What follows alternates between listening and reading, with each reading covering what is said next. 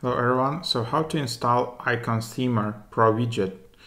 So this is the app which can help you to customize your icons and widgets on iOS 14.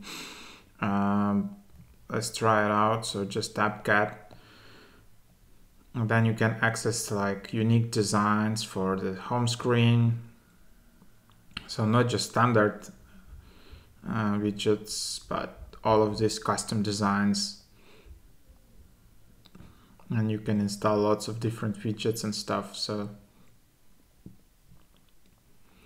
yeah, it's 200 megabytes, so you need to have some free space.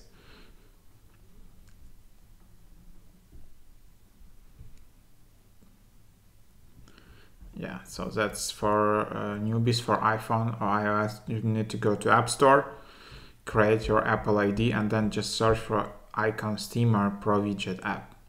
And then you just need to wait until it's installed. So there you have it.